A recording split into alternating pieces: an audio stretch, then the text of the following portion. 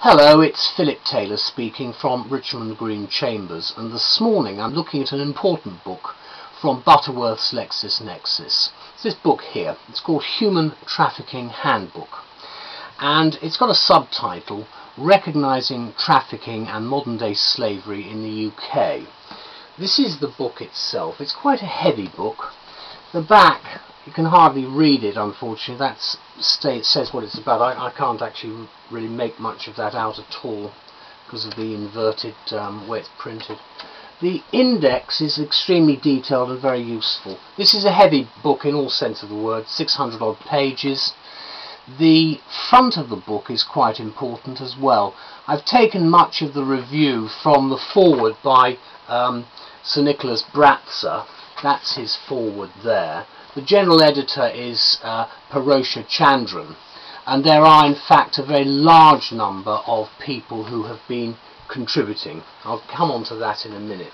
The book itself has the standard structure of paragraph numbering. There are very detailed footnotes, which you can probably see at the sides there, and each chapter has a conclusion, which I think again is very important concerning the aspects that they're covering in the various chapter heads. It's a very detailed book. I'm going to give a more general picture, bearing in mind that from the Human Rights Act, Article 1 deals with the abolition and prohibition on slavery and the problems that we really are facing at the moment, which are much worse than people would actually imagine. We've given it the title Modern Slavery Expertly Explained in the human rights context, and this is what I'm saying. Although it may sound a rather crude statement, this handbook is about all aspects of modern slavery, known also as trafficking, and its relatively unchecked re-emergence into our modern society. Now, we have a number of problems internationally, corruption being one of the big ones. This is partly linked with it, but I thought we got rid of slavery. I think a lot of people had thought we'd probably got rid of a lot of the nastier aspects. Unfortunately, if you read the newspapers, seems to be a few items here and there about the matter coming back again. People behaving in the wrong way. And it's a matter that we've got to keep an eye on. Now, there are 27 contributors to this publication, with a diversity of topics. And there are 7 organisations who have also contributed, with the 12 appendices which are covered in some detail at the back. It makes this book, in the words of Nicholas Bratza, not merely a modestly titled handbook, but even more a detailed manual, really, formulated by the distinguished field of experts who contributed to the work. Bratza says that whilst there's a mine of information and clear and practical guidance, the handbook examines all aspects of human trafficking in its separate chapters of applicability to what I think is a wider readership. The experts used here are from many different fields. They include doctors, children's services, domestic and international trafficking specialists, legal practitioners, police and prosecutors, and members of the organisations which I mentioned dedicated to the support of victims. What strikes me when one reads through the work are the valuable conclusions in each chapter at the end, and the substantial detail in the footnotes.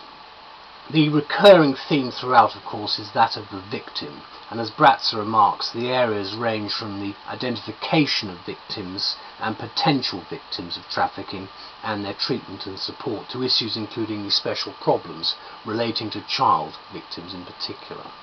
The handbook covers worldwide concerns, therefore reviewing the international rights and duties affecting the protection of victims, and it's suitable for Bratza to write the foreword as Vice President of the European Court of Human Rights.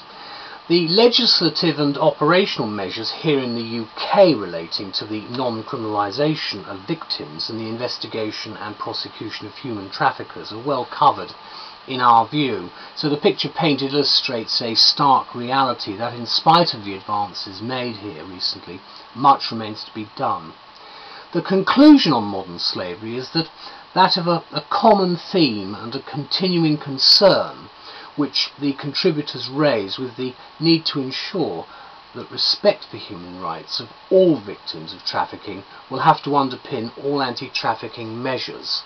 And as I said, I go back to the Human Rights Act itself. Whatever your views about that act, the main provision on slavery is one of the most fundamental of all of the provisions. It's an excellent handbook, and as I would like to conclude by quoting from the book, it will become an indispensable resource for all concerned with combating this pernicious trade. And very unfortunately, most important for today's society, of course, when our forefathers had probably thought this matter had gone away.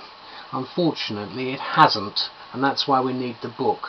And it's actually a very important book for the future, because unless this matter is gripped and dealt with, we're going to have some problems.